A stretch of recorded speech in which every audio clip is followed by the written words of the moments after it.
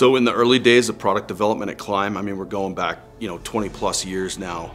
One of the first products that we set out to build was a really bomb-proof, fully waterproof, durable shell, a 3-layer pro shell.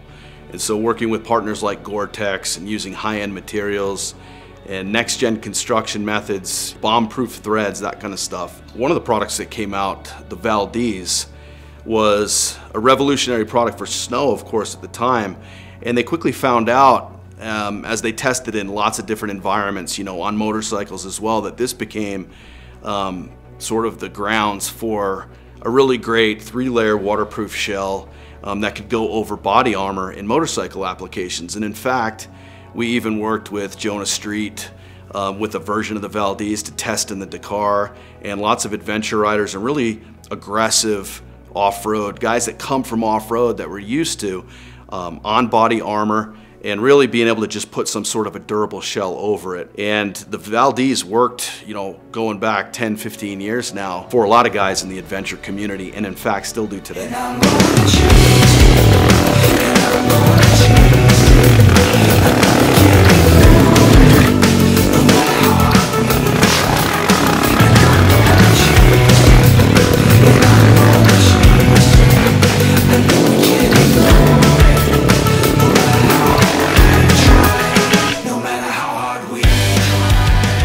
So with the Raptor GTX Overshell, one of the things that we wanted to do was revisit all the great things that the Valdez had provided. Aggressive, sort of off-road, dual sport, and adventure. Really for the adventure traveler, someone who's going places that can't really control the weather, needs to have a shell, but also needs something that is going to be applicable on road situations. And so when we went to work on the Raptor, we said, what are the things that we need to build on that at its purest form, a 3-layer pro shell like the Valdez, like what more do we need to do?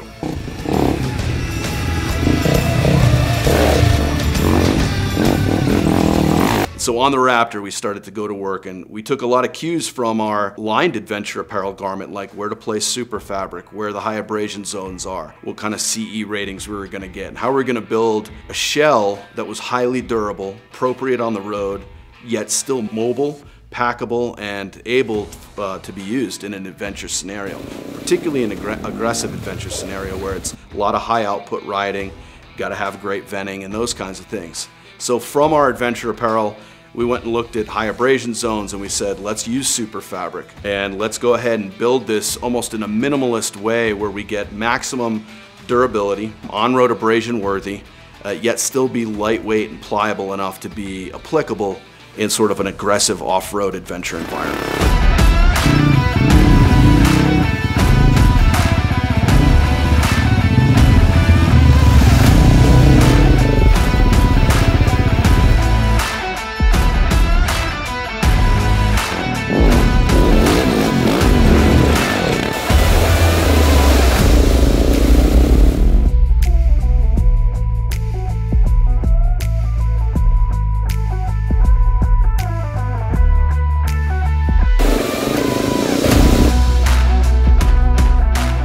One of the key things as we built this garment is comfort, which is hard to do in a way because you're talking about putting this over sort of bulky on-body armor. We didn't want it to be restrictive.